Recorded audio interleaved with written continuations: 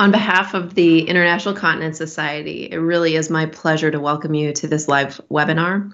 It has certainly been very uncertain times, and I hope everyone is staying very safe. So I am Marisa Clifton. I am an associate professor and director of women's health at Johns Hopkins University School of Medicine.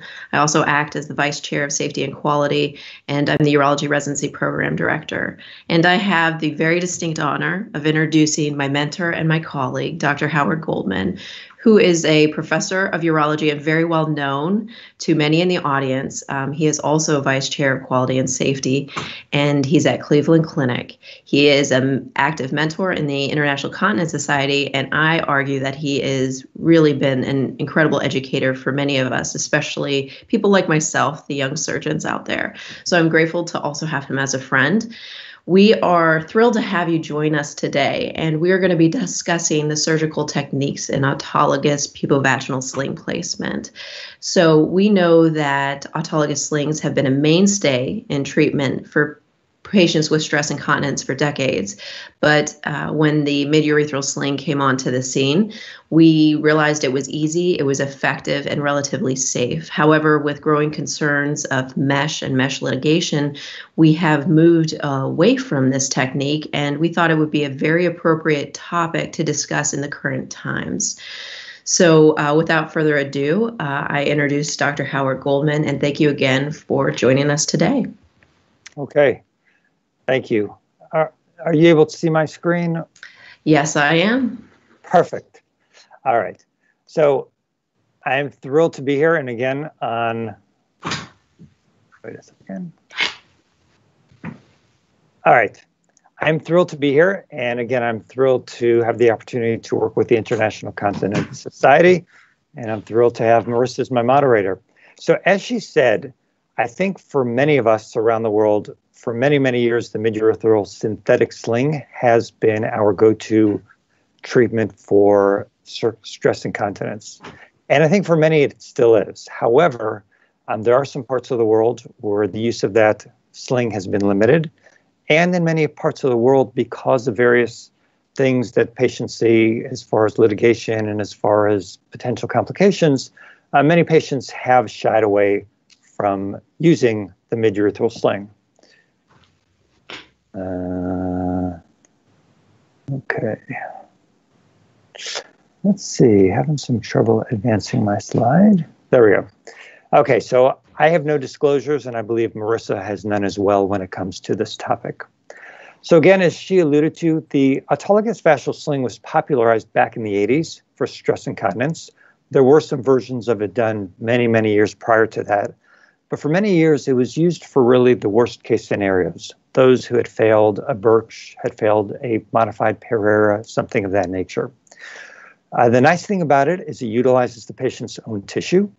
But again, as we've alluded to, it sort of faded into the background for the last 15 years or so because of the popularity of the synthetic sling. But because of the things we've just discussed, there does seem to be a resurgence that has come about. So let's talk about some of the indications for the autologous fascial sling. So it's obviously indicated for stress incontinence, and it could be done for all patients or for many of the patients who need some sort of anti-incontinence procedure. Many people have advocated it specifically for those with perhaps no urethral mobility or low Valsalva leak point pressures. Clearly, many patients who've had a previous mesh complication may not want another mesh procedure.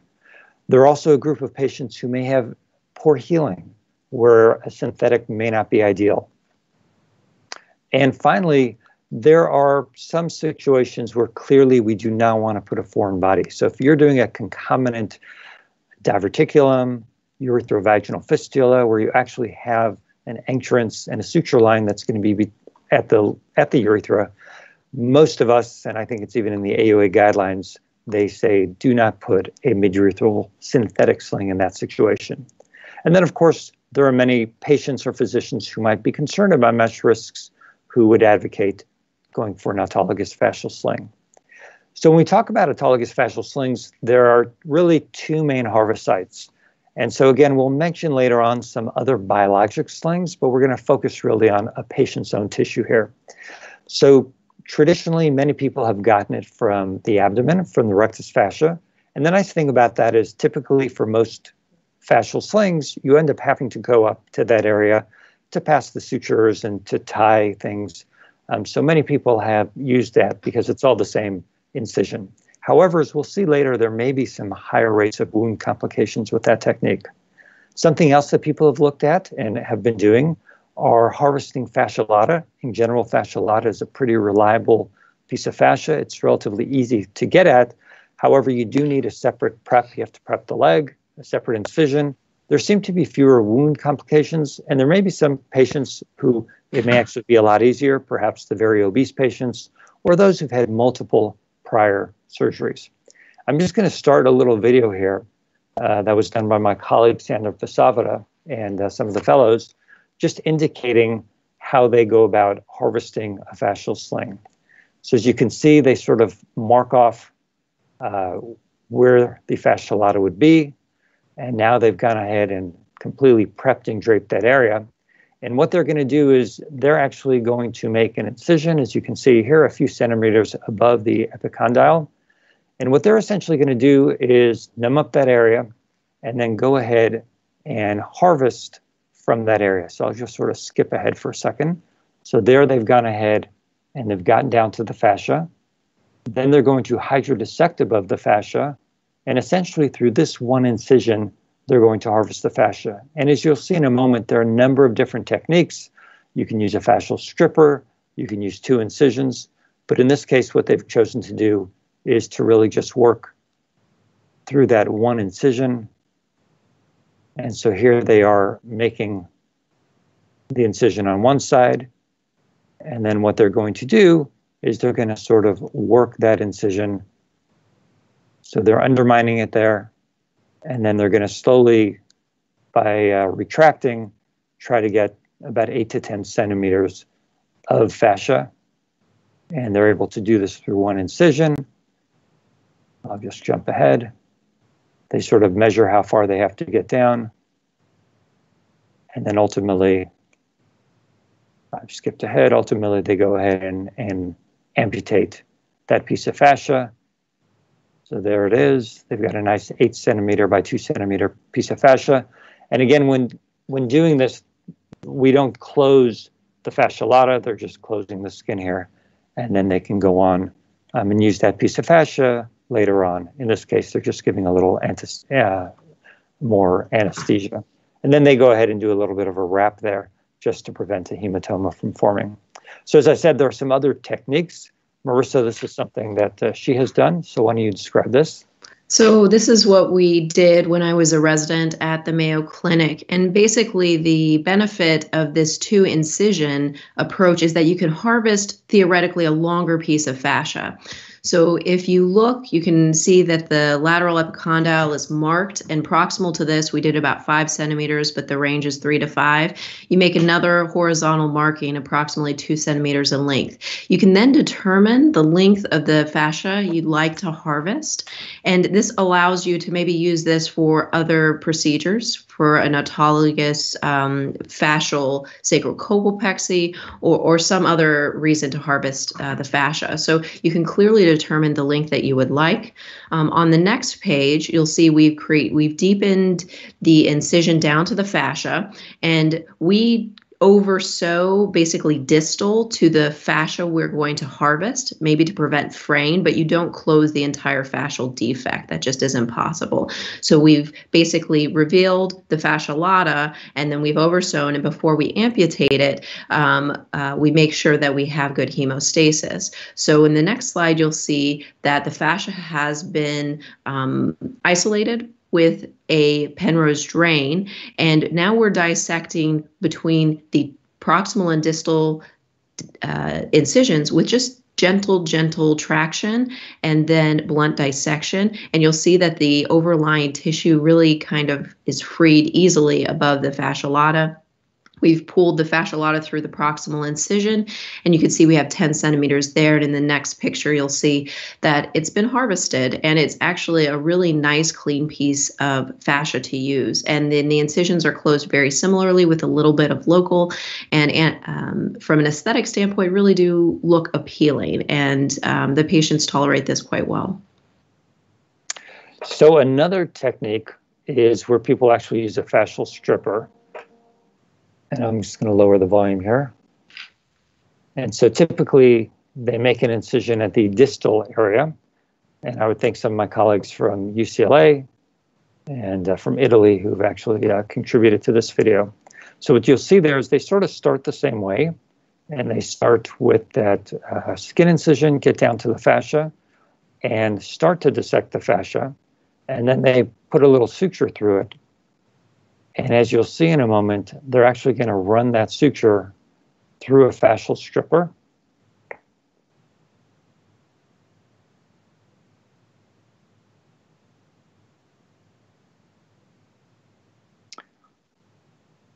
And what this does is it sort of pulls that piece of fascia through this little stripper, and you can then just follow it along for whatever depth you want. So there goes the fascia into the stripper. And now they're going to grab the fascia so that it doesn't tear through the suture. And now they can really just slide that thing down. And you can see there are length markers on the device. And they're going to slide it to where they want it to go. And then they turn the little thing that makes the blade engage at the end. And then that chops off the distal end. And now when they pull it all out, they've just got a nice piece of fascia. They have just one incision, and they didn't have to do too much pulling and yanking. So this is just another approach for that.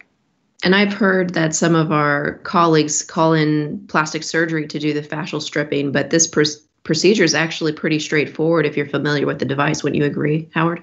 Yes. I mean, I think this is something that, you know, if you've never done it before, maybe the first time you can do it with one of your other colleagues, but after the first time, I think it's something that we should be able to do on our own. So moving on to rectus fascia. So this, again, many of us are more familiar with this because we generally have to go above and make an incision anyhow. And so there are different techniques. I think the traditional, original techniques that were popularized by many of our prior generation of sort of forefathers in this field used much longer pieces of fascia, sometimes up to 15, 20 centimeters that came all the way around. Most of us are using 6 to 8 centimeters of fascia, just enough fascia to get back into the rectus pubic space. And it's fairly easy to do. So it's just through a 6 to 8 centimeter skin incision, about 2 centimeters above the pubis. I usually use about 8 centimeters, but you really, if you want to, you can get up to like 10 or 12 easily. So essentially, you make 2 parallel incisions through the fascia. I will tell you, it's interesting because when you take that piece of fascia out, the width of the fascia looks smaller than you started, whereas the defect behind expands and looks tremendous. But anyhow, either way, you just go ahead and harvest that fascia. And I'm just going to show now a quick video from our friends at Mayo Clinic. Brian Linder was generous enough to share this with me. 10 centimeter fan and steel incision, 2 finger breadths above the pubic symphysis is made, and dissection is carried down to the rectus fascia. Using the index finger as a guide for both length and width, a 2 centimeter by 10 centimeter rectus graft is incised with cautery and dissected free from the underlying muscle. It is important to preserve the lateral attachments to facilitate placement of 2O proline suture. These sutures are left long as they will be used in sling passage. The lateral attachments of the sling are then dissected free. These steps are then repeated on the opposite side. Once the lateral attachments are free, the mid portion of the rectus fascia is then dissected off of the linea alba. Care is taken to avoid damaging the sling in this critical region that will be placed directly under the urethra. The sling is then placed in normal saline. Fascia is then closed using running bicual suture. At this point, the graft is defatted and excess tissue is removed.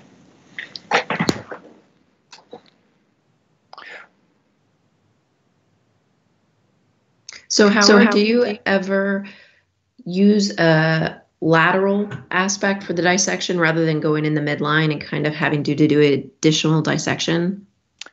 So I usually actually just dissect out the entire rectangle, sort of, and then I just start from the lateral edge and it usually comes right off the underlying muscle. And the only part that you actually have to cut is when you come across the linea alba. I've seen where people actually cut the sling in half, so be careful, pull it up a little bit, and sort of you may want to just take a little deeper cut there. That's what I do. I know some people, like you just saw, put the suture materials in beforehand, before they actually dissect it off. I like to kind of take the whole thing off, and then on the back table, I put the sutures in. All right, so there have been some studies actually looking at comparing these two approaches. And so you can see the operative time for an entire sling using either one is really about the same. I think the big difference here that there seem to be a few more wound complications in the rectus fascia harvest. And I think part of that is also just due because that's the area where you're going to be approaching to pass your needles down to the vaginal area, where you're going to be cutting. There's a lot more fat there. And so I think there is the potential to develop a little bit of a seroma or a wound infection. Again, the pro of doing this is that it's one incision. You don't have to go down and spend time in the leg. But I think the trade-off is that you may have a little more of a wound issue just because in general, a lot more fat that you're going through there and it's a little more vascular.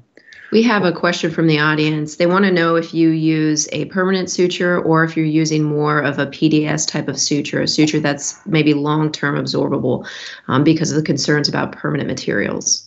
Yeah, so, it's interesting. And so we're talking about the sutures, I think, that are at the end of the sling that are then going to be the ones that are brought up and tied across the midline or however you tie it. I originally used Proline, but it's interesting. The original descriptions, McGuire and some of them actually used Vicryl because the idea is, and we'll see this in a moment, when you perforate through the endopelvic fascia from below, the idea is that the ends of this fascial sling should be in the rectopubic space. And within a week or two, they actually scar in pretty strongly. So they used to use Vicryl, which seems to be satisfactory. I have a number of years ago, I switched to using PDS. So I think I get a little longer, takes a little longer till the sutures go away, but ultimately the sutures go away and it's dependent purely on the scarring that occurs.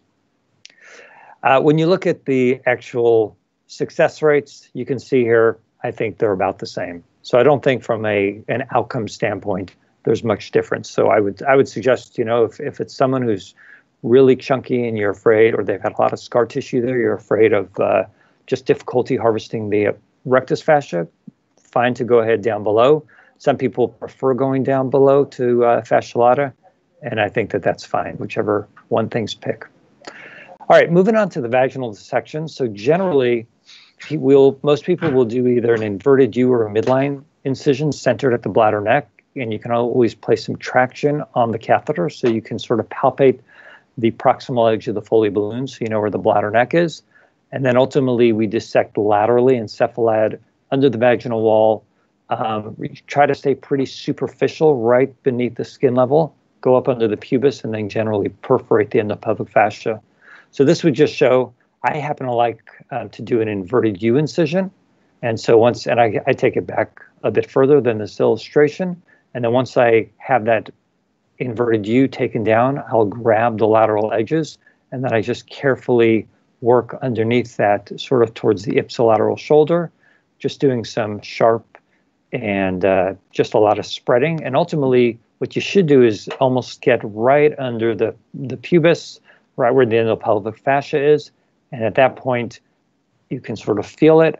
And either sometimes with my finger, I can sometimes just poke through the endopelvic fascia, or sometimes it actually requires taking your Mayo scissor. And what I do is I kind of pop through right under the bone, and then I spread it and pull it out so there's enough room for my finger to fit in there. And typically, it should feel pretty slippery. If you're right under there, under the periosteum in the right plane, it should feel pretty slippery. I find that some of our residents have a little bit hard time entering into that space because it's a really, I think, intimidating area for them. So what I've always ask them to do is maybe point the tips of your scissors, your mayos, towards the ipsilateral shoulder and your patient's in Trendelenburg. And if you have them lined up and they push forward, and as you said, strongly kind of open those scissors and pull backwards, you can develop this space quite well. And that gives them a trajectory so they know where to aim. And I found that's been a little bit helpful for them when they're not as experienced getting into that space. Yeah, I think with the residents, what I frequently find is they get right to that point, but then they're afraid to apply the force that you really need to pop through. And after they see me do it once or twice, and we'll see in one of the videos here, you'll actually see that little pop. So let's just show this is, again, from my partner, Santa Pasavita, from a video of his. Let's just show, this is sort of the dissection. So here they're actually dissecting under the vaginal wall. They're going ahead and making an inverted U incision, and they've done that. And now they've sort of gently dissected up under the vaginal wall, and you'll see they're about to pop through the endopelvic fascia. So they've sort of got finger guidance to make sure that they're away from the bladder. And in a minute, you'll see that pop. There it is. So that's the pop. Again, I would aim it just a tad more laterally. And then as you can see, as they're pulling it out, they've actually spread it. So as they pull it out, they make a little bit of a space so one's finger can fit up there. So they'll be able to actually guide the staining needles out. Now, sometimes at that point, I'll just stop the video for a second. Sometimes at that point, you'll have a gush of blood because you may hit some little vein there or something. My suggestion, if that happens, is just put a little packing there for the moment. Continue with doing the other side, continuing with going above. And when you get to the point that you're going to pass your staining needles or whatever instrument down, you'll just take out your little packing. And then generally, once you pull the sling back in there, it sort of tamponades it and it stops the bleeding. Because it's really hard to go up there and find where the bleeding is. And so I would just try to slow it down, continue, and then once you get the sling in place, it usually stops. So this just shows the technique. If you've harvested the fascia and you're putting sutures on in the back table, what I will tell you is I actually do this before I do the step we just showed you. I have my sling ready before we actually go ahead and start perforating. That way, if you do get into any bleeding or anything, the length of time that you have to have that bleeding going on is a lot less. So there are a lot of different ways of doing it. Here they're going to sort of knit it through. Some people sort of knit it through and then tie the end. There are different ways of doing this. I'm not sure that anyone is any better. I think it's important to mark the midline of the graft because once you put it in, it all looks the same, and it can sometimes be hard to tell where the midline is because you kind of want this set down evenly. I think we've shown that. So let's get to trocar passage. So we've talked about harvesting the fascia, and we've talked about doing your vaginal dissection and getting into that endopelvic area. And I would say there was a time that people said, we don't need to perforate through the endopelvic fascia and get into that retropubic space.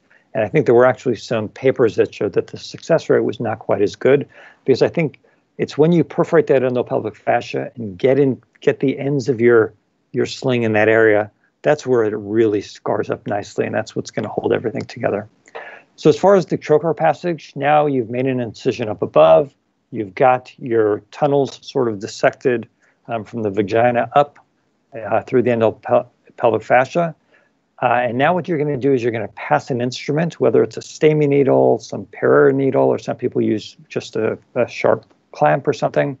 You sort of pass that through the rectus fascia onto your finger and into the vagina. And so what we do is we just stick our finger all the way up in there. I actually pass, you'll see a little stami needle.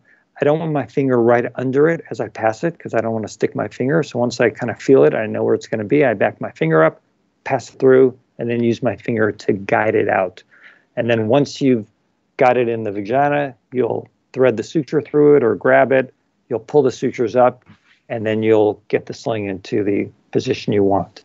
So this shows a clamp actually being brought down from your prepubic incision, and under finger guidance, you bring it into the vagina, and then they're going to grab the suture material and bring it back up. A lot of us use stami needles for that, and we'll just show you that now. So this is the case. This is the same case where they did the fasciolata harvest at the beginning. So now they're making their incision. They've got their finger up all the way into the rectopubic space from below. They kind of feel where it needs to be, and then they're going to pop that stamy needle through and bring it down into the vaginal area.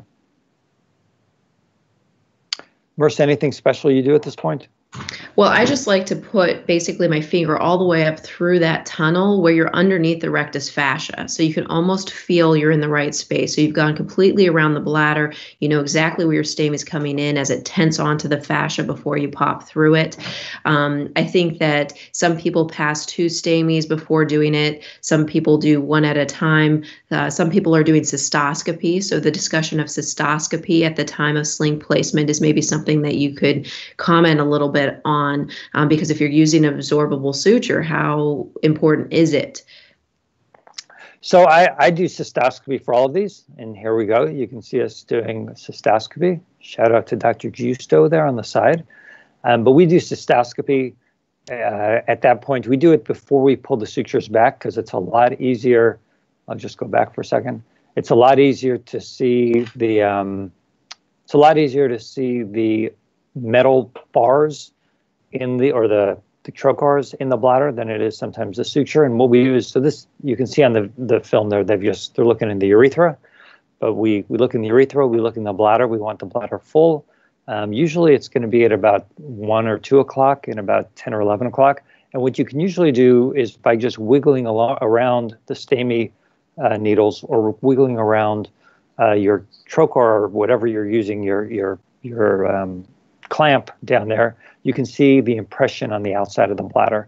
If you do see it coming through the bladder, even though I use absorbable suture, I would probably back it up and redo it. Certainly if you're using permanent suture, you would want to do it. I think the standard is that for almost all slings, we want to do a cystoscopy and just make sure that we're not in the bladder. And then another important aspect is making sure your bladder's empty before you end up passing your trocars, similarly to doing a synthetic mid-urethral sling. Yes. And so here what you see is they're actually passing the sutures from the graft. This is a stamy needle, so there's a little hole at the end. This can sometimes be the most challenging part of the case. And then you're going to pull those sutures back up into above the rectus fascia, and now they're going to do it at the other side. And here you can see the benefit of having that mark in the middle, because ultimately when you lay everything out, you'll know exactly where you are. So again, so we've now pulled up the sutures. And so now the question is, and this is sort of the hardest part, I think, because there's not too much science on this. This is just a lot of experience and learning from the right people. So you've laid your sling appropriately in the midline. And what I actually like to do, I'll just go back to that video, just the last second there. What I like to do after you pull both sides up is at this point, once you've pulled this edge up, I actually will put a little forovicral suture here and a forovicral here. And what I do is by pulling on the Foley balloon, I know exactly where the bladder neck is. And where I'd like to do this is the proximal portion of the sling will be sutured just a little bit proximal to the bladder neck, and the distal portion is usually somewhere almost to the mid-urethra. So it's sort of this sling. This is a traditional fascial sling, which is really sitting primarily under that bladder neck, a little proximal to the bladder neck, and then a little bit into the proximal urethra. And do you do that to prevent rolling of the fascial sling, preserve where the placement is, or a combination of both? A combination of both. I want the sling to be exactly where I left it. And so the other thing is that allows you to kind of use the full width of the sling so it doesn't get curled up or anything like that. And I just put 2 sutures in the midline, 1 on either side. Some people put 4 sutures. I think it's however you like to do it. Okay, so we've got the fascia down there, and then now there are different ways people do it. One thing that I have done is we sort of just do a quick cysto and pull up on the sutures from above, just to make sure that that when we pull up on the sutures, we see that bladder neck area getting elevated, and that just confirms that we are in the right spot. If we see a little pulling that's a little more sort of in the proximal or towards the mid-urethra, I think that's okay. But I think if you see most of the pulling up sort of coming at the bladder base so that you're too proximal to the bladder neck, then I don't think that's a good position and you want to move it a little distally. As far as tying the sutures, so we don't want it too tight. This procedure runs the risk of causing obstruction, and you really want to leave everything loose. And there are different techniques for the looseness of the loop. Most people sort of colloquially say we leave 2 or 3 finger breaths between the fascia and the knot where we tie it. But again, if you're pulling up tight on those sutures, you can leave all the finger breaths there, but as soon as you take your fingers out, it's going to really tighten up. Some people have the technique where they push down on the urethra with a scope while they're pulling the sutures up and then let the sutures kind of just tie loosely. Some tie separately on either side. And there's actually other opinions. I will just tell you, here's sort of a quote from Jerry Blavis, who again is one of the pioneers of this procedure. And I think it's worth reading. He says, to avoid placing the sling on tension, the sutures on each end of the sling are pulled upward while downward pressure is applied to the cystoscope. This technique depresses the vesical neck and puts the sling on stretch. The sutures are then released and the cystoscope is removed while a Q-tip is placed in the urethra. And if the urethral angle is measured by the Q-tip is negative, then you sort of pull down a little more on the sling to loosen it up. And ultimately you want the Q-tip to be at about 0. And once they're at 0, then you can tie them relatively loosely with 2 or 3 fingers between the sutures and the rectus fascia. So let's just sort of see a little film of that being done. So again, I think there's a little cystocele there that they may want to address, but they're leaving an instrument actually right at the level of the fascia so that they don't pull it up. It's probably between the sling and the underlying tissue. And you can see up here, they have an instrument sort of at the skin level, and this is a little bit of a chunky patient, the idea being that that's going to leave sort of an air knot in that area so that it's not tightened up too much. And in this case, so this one, they're actually doing the midline fixation, which we talked about sort of after they have adjusted the sling from above. And you can see they've put a suture through the edge of the fascia, and now they're suturing it to the tissue that's underneath. And then again, I would put one of these sutures on the proximal end, one on the distal end. And at this point, they're going ahead to close the vaginal wall. Now, again, other people go ahead and put those sutures in the sling just to stabilize them first. And then they close the fascia. I'm sorry, they close the vaginal wall. And then they go up above and they tie the sutures.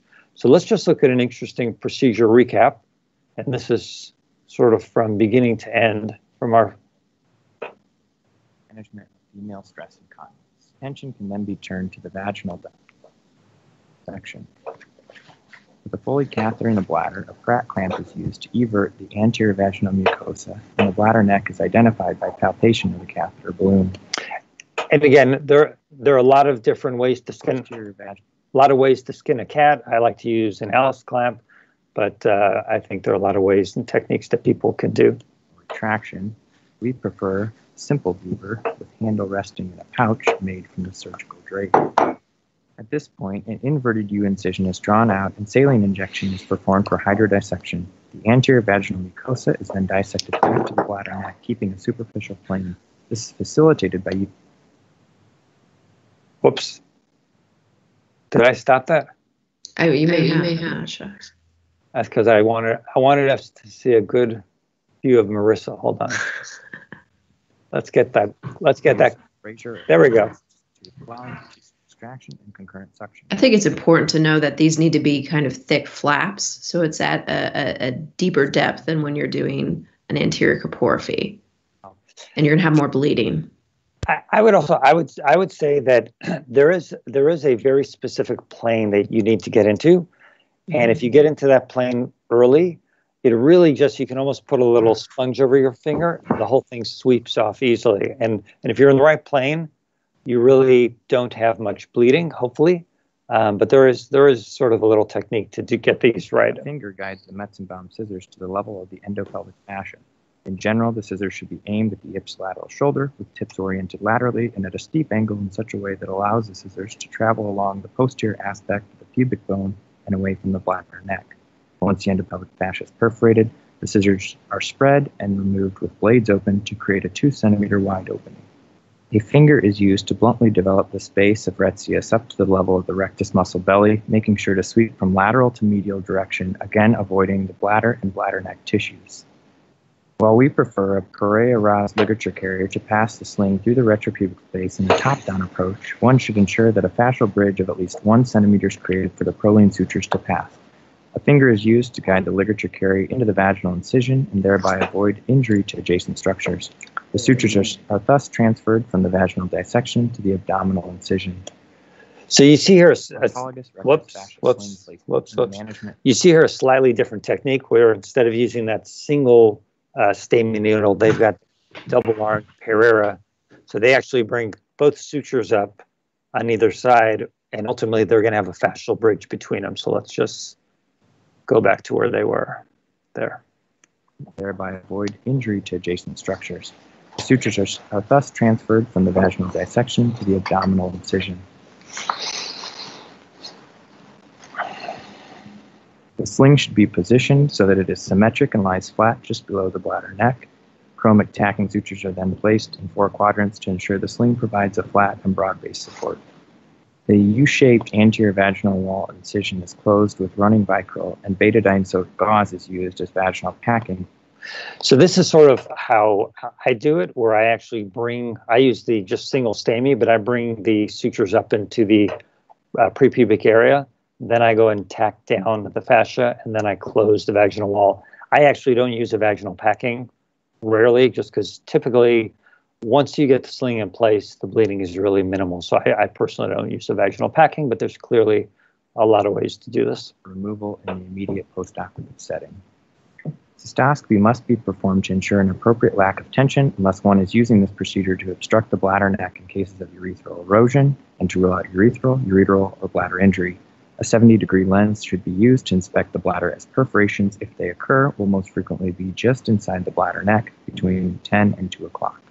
We discuss intermittent self-catheterization versus suprapubic catheter placement with all patients undergoing fascial sling placement. This patient elected for placement of a suprapubic catheter.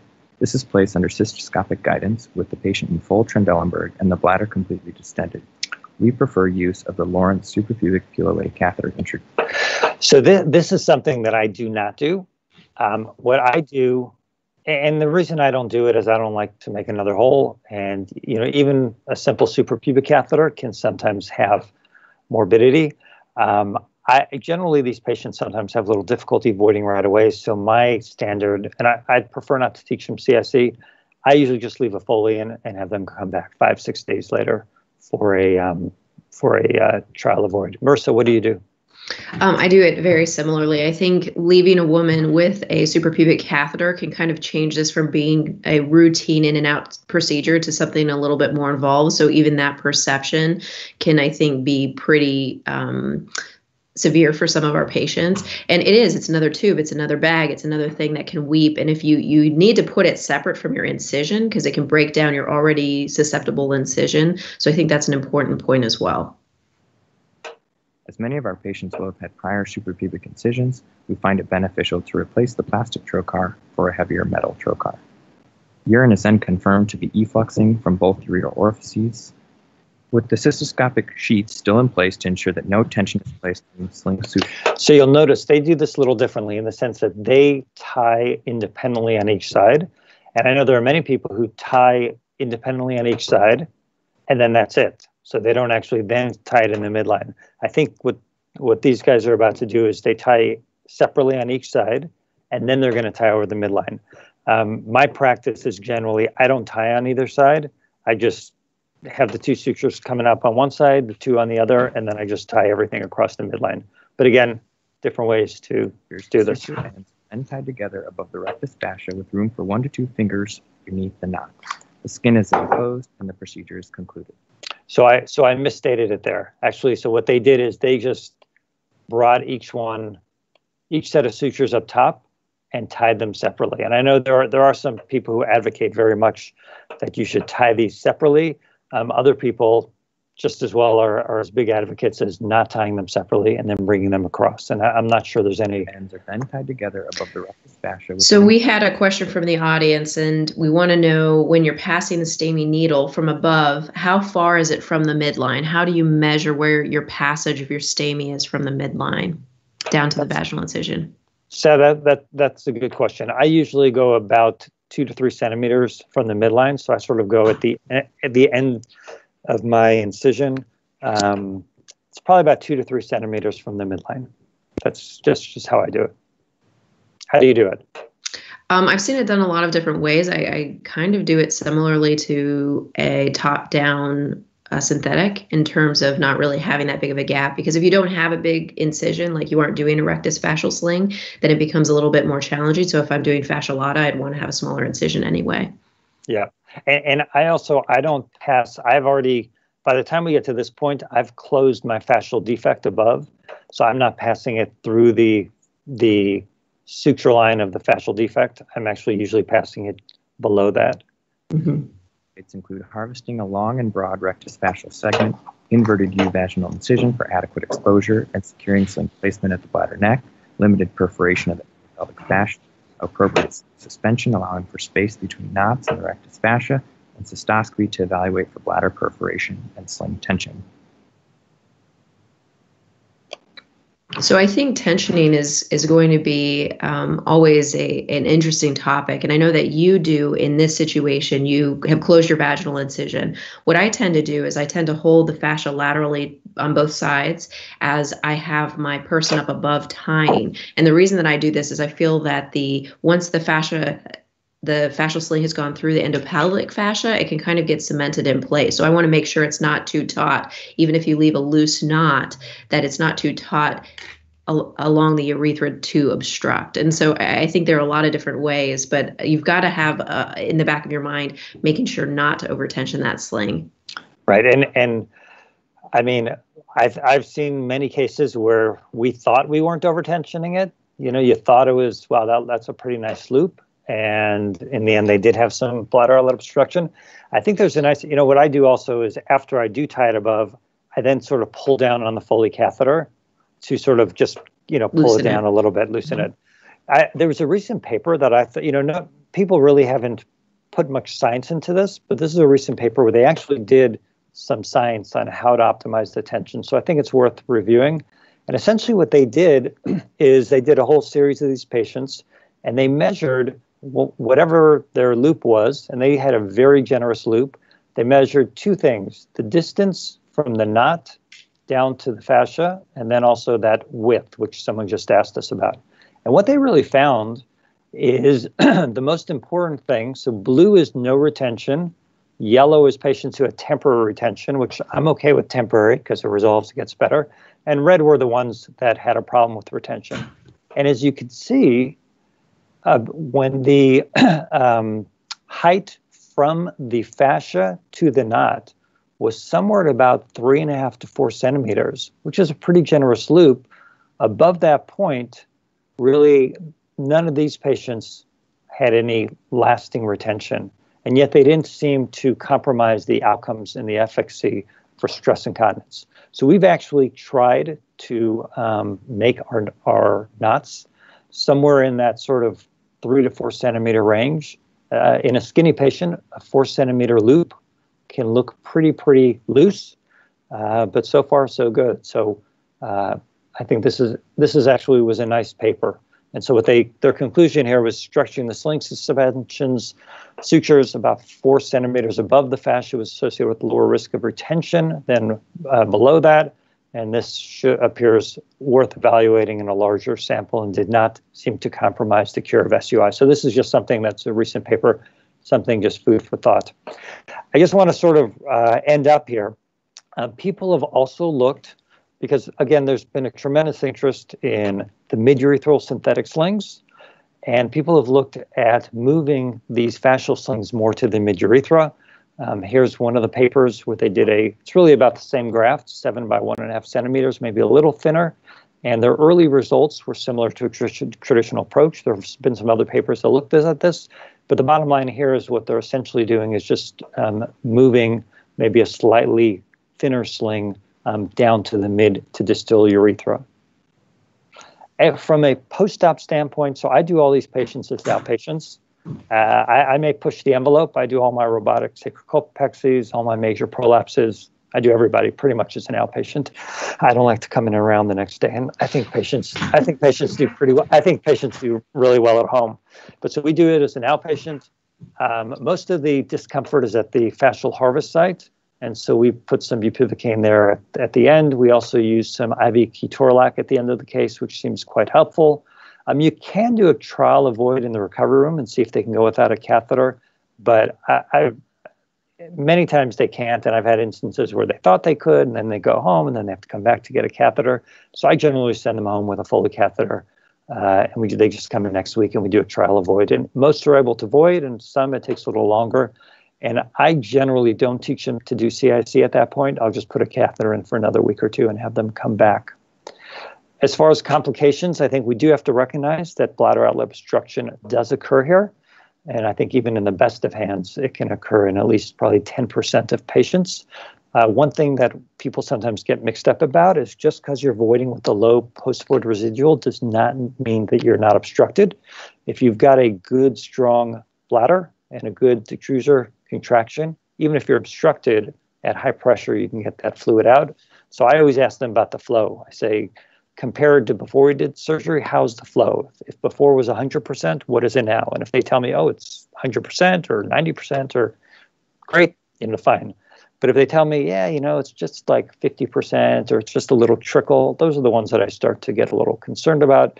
Again, with fascia, as opposed to synthetic slings, where I expect them to be voiding normally within a few days, with fascial slings, sometimes those patients can take a little while till they start voiding more normally. Any thoughts on this, Marisa? Well, I like your approach. It's probably because you taught me this approach, but I think it's really important not to leave the catheter in for a prolonged period of time, and also set expectations ahead of time with your patients on what to look out for. So I think a lot of this is pre-op counseling. In a patient that's not willing to do intermittent cath, I may lead them away from an autologous sling. I may have them consider something else. But even if they aren't and they're really set on an autologous sling, I do talk to them about the risks and the complications. And I think setting them up ahead of time allows the post-op course to be so much smoother. And it's important to push the envelope, but I agree with you. A lot of these women have catheter-related issues if you pull it out too soon. So I think, the 4 to 5 days gives them a nice trial to see if their bladder recovers. And then I do give them several weeks before considering doing anything else, and maybe even a little bit longer. And CIC, usually they're quite able to do that at that point in time because their vaginal incisions have healed and they're feeling a lot better. So a question from the audience that just popped up was, when would you go back and release a fascial sling? What would be the timing, and what is your technique? So very different from a synthetic sling. Synthetic sling, I expect those to be voiding pretty well in the recovery room, and if not, then within 48 hours. So a synthetic sling, if someone is really having trouble, I would go back as soon as a week later just to loosen it up. A fascial sling, these I will wait out for quite a while, and I'll wait these. I've seen patients who took 6 to 8 weeks for whatever reason. I don't have a good physiologic explanation. Who, some might think, well, okay, at 6 to 8 weeks, they're voiding a little bit. But no, these were patients who at 6 to 8 weeks really were voiding pretty well and didn't have any urgency or anything like that. So I would wait those out. I probably would not go back until at least 2 or 3 months, at least probably 3 months. And if I do go back, then it's just simply I make a midline incision. Usually it's pretty easy to find. The fascia is pretty distinct, and I just cut it in the midline. And in almost every case that I've ever had to do that, they void much better right afterwards, and it's very unusual that they have recurrent stress incontinence. And I think that's a little distinct from the midurethral sling. When you cut those, my experience is that 30 to 50% of them do get recurrent stress incontinence, and I think that's just because there's not that much scarring and that sort of thing. Whereas with fascial slings, I think there's still plenty of scarring and some support such that they still maintain their continence. I think if we look at other biologic slings, people have used cadaveric dermis, they've used porcine materials, and I think most of the studies out there show inferior outcomes compared to using a patient's own tissue. So before we finish the presentation, I don't want anyone to get the wrong idea. I will be honest, my go-to sling in the average patient is still a mid-urethral synthetic sling. That's what I do for the majority of the patients.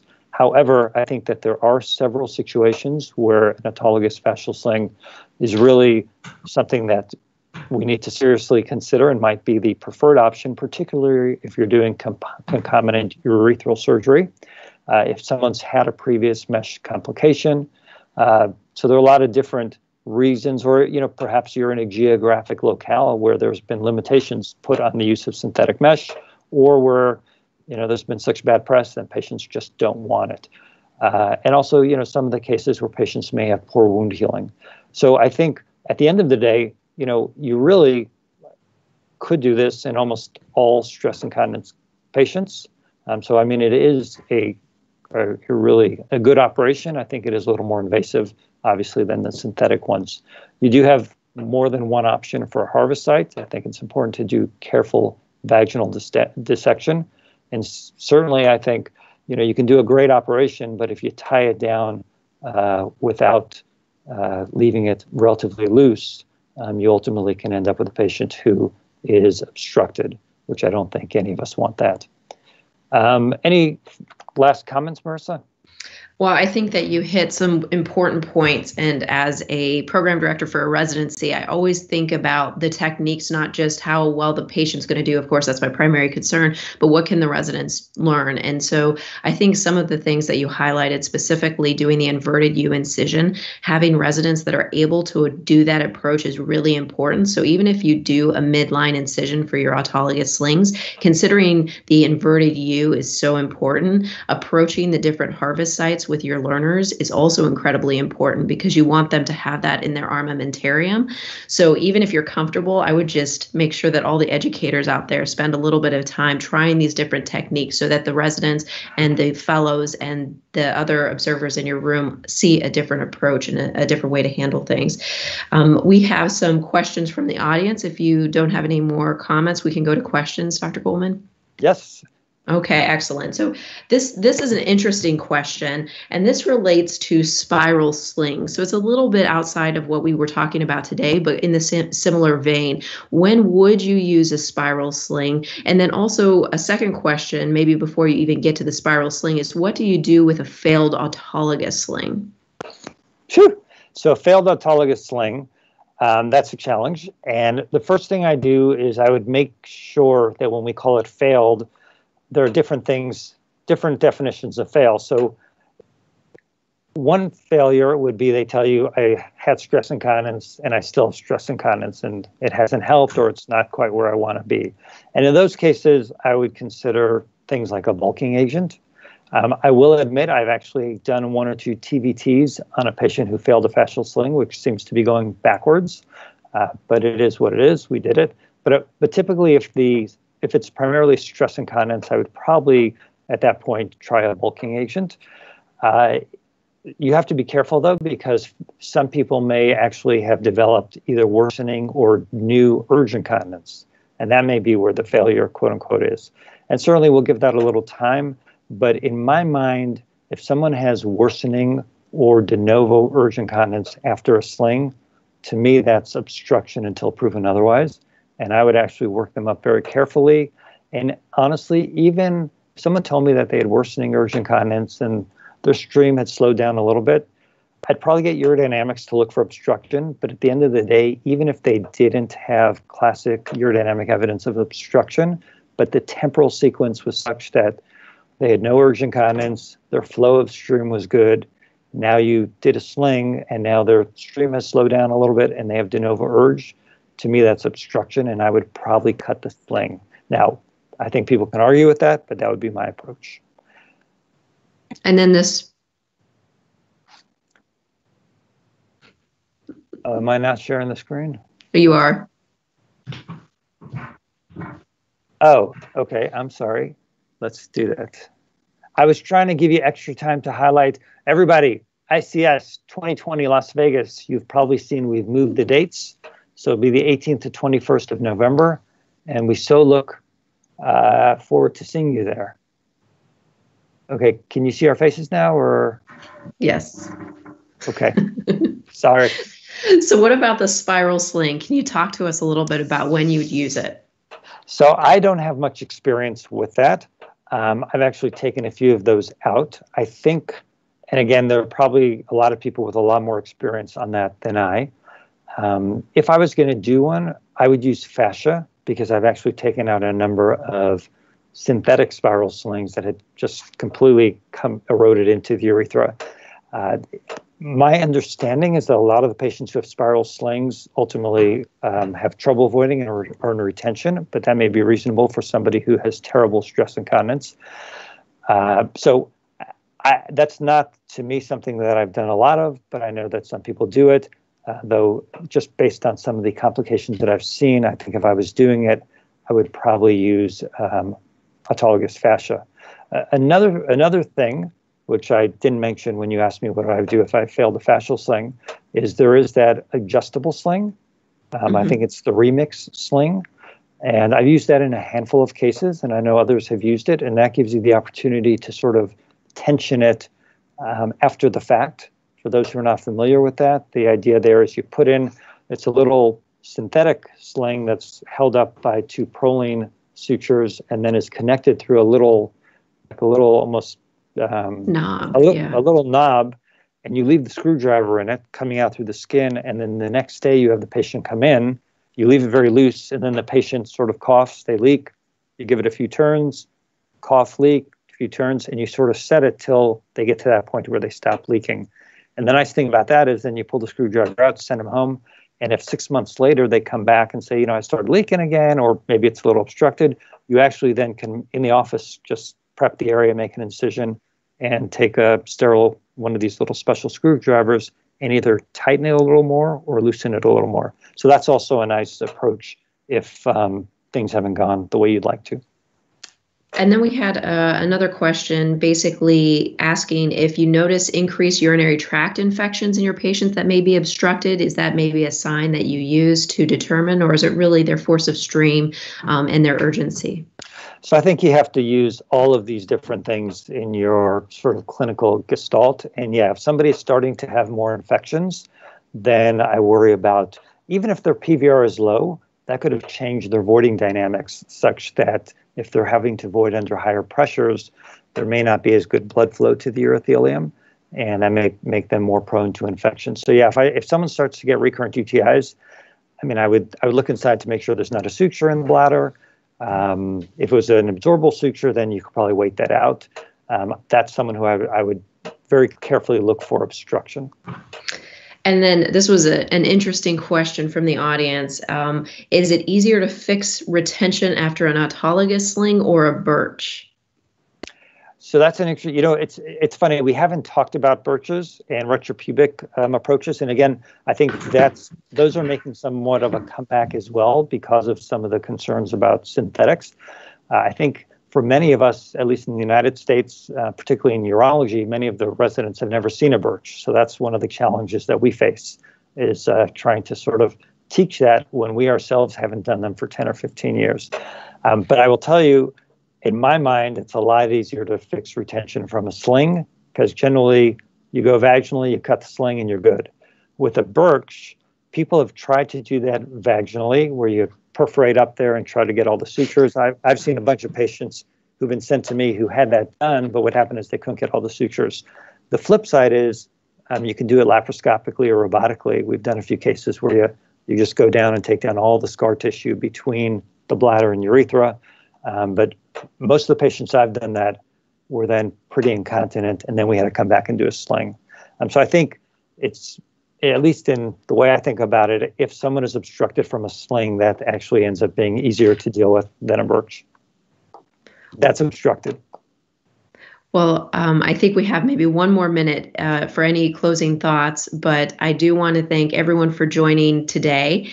And I want to make sure that everyone checks out the upcoming live streaming events that are going through the ICS website. So please make sure to stay tuned, because I think these talks are very informative and educational. Encourage your learners to join us as well. So thank you, Dr. Goldman. Thank you, ICS. And thank you, listeners. We appreciate it. Everybody have a wonderful day. I was happy to talk to you. It was actually nice to have a little talk that was not COVID related. So I hope everybody stays safe out there. Thanks, Marisa, very much. And thanks to the ICS for organizing this. Have a great day.